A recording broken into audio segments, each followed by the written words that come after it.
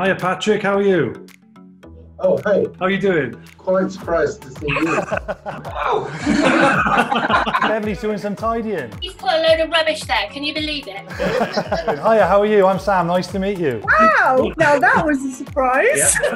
What package have you booked up on and what games are you looking forward to seeing? We're doing the full tour. Always wanted to do a Lions tour. And the fact they're world champions against the Lions, obviously. We wanted the whole going with the Lions tour as a group. And being the sort of Lions Den before the game, everybody joining together, singing together, celebrating together. The ex-Lions talking to you and telling you about the game and their experiences. They're just fantastic, and they come down and they chat and the photos. What is it like as a fan going over to the other side of the world where four countries all mix in together? Well, I'm an England supporter and he's a Scottish supporter.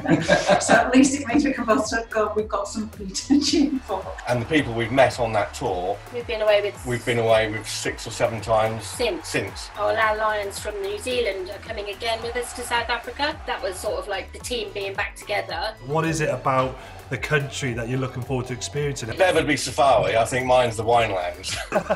We want to play golf, we're going to go to Robben Island. We've been speaking to tour guides and they're talking about like the vineyards and Cape Town, the waterfront, safari, the beaches, the weather. Like it all just sounds like it's the sort of just perfect mix to make an amazing tour.